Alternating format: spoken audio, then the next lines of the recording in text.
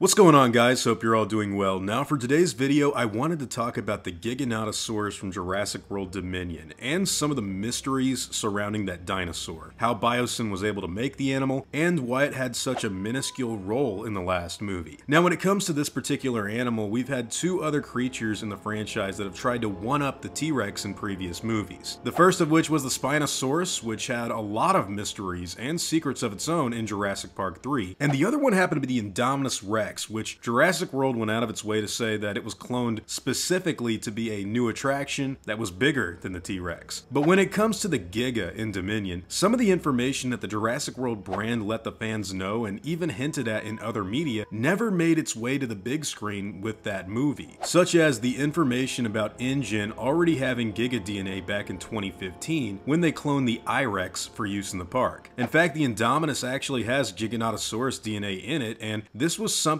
Camp Cretaceous material pointed out before the third Jurassic World movie was even released, which leads some people to ask questions like, why didn't InGen clone the dinosaur for use in their theme park? And why did BioSyn make one for their sanctuary? Well, as far as the Giga's creation goes, we know that after the events of Fallen Kingdom, the DNA from Jurassic World fell into a whole bunch of different hands after the breakout from the Lockwood Manor. So BioSyn getting a hold of the Giga DNA isn't really that hard to explain, but still, why did they clone one, put it in their sanctuary, and not make too big of a deal out of it? I guess the easy answer is to just say that they did it because they could, but even if they wanted to use the dinosaur for pharmaceutical research or just behavioral studying, like what we're led to believe BioSyn is doing in the movie, it's still a bit strange that they'd put the dinosaur in the same enclosure as the Jurassic Park T-Rex, knowing full well that two apex predators would be drawn to fight. On a different note, if we stop talking about lore and just start talking about the structure of the movie from a filmmaking perspective, I personally find it kind of weird that the Giganotosaurus is presented to the audience as this new big bad dinosaur. Alan Grant even calls it the biggest land carnivore that has ever lived, and yet the only scene we get dedicated to it doing anything is when it attacks the characters near that BioSyn observatory. From a movie perspective, I think it would have been way more interesting to the audience if we got to at least,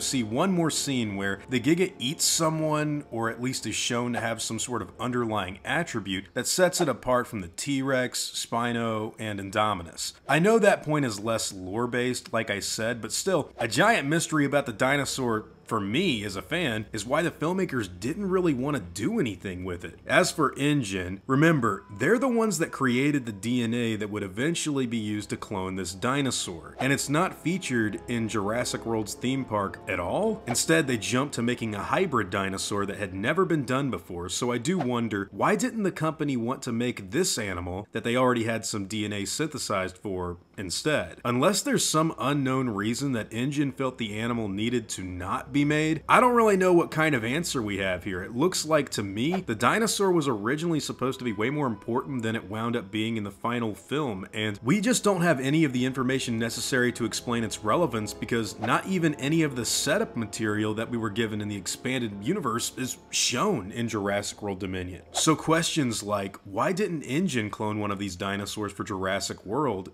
even though they had DNA for it? Why did BioSyn put one in the same enclosure as a T-Rex? Or why did the Indominus get attributes of the animal despite the fact that they never made one first? Those are all kind of interesting topics that I think surround this dinosaur once you know more about its bigger story. I know that the big answer, the reality of all this stuff, guys, to questions like this is simply because the filmmakers didn't think to write anything about that. But now that the dinosaur is an official part of the live-action franchise in a big way, I think that it could be expanded upon greatly if the creators see fit. Think about it. What did Jurassic World Dominion honestly tell us about the Giganotosaurus in that movie, outside of the extended cut where we see that one is capable of killing a T-Rex 65 million years ago? What information do we have on the animal from that film that actually helps explain it as being as important as something like the Spinosaurus from Jurassic Park 3, which also didn't have much information given surrounding it, but even the Alan Grant line of it not being on InGen's list was enough to help set that dinosaur apart from the rest by being some kind of unknown secret. If you look at the Giga, there was all kinds of stuff behind the scenes about the Indominus Rex building up its DNA. InGen already had it. BioSyn cloned when they put it in their valley, but it's kind of secretive and we don't really have a spotlight on it at all. So what's going on there? Is it just a dinosaur that you want to introduce to fans with,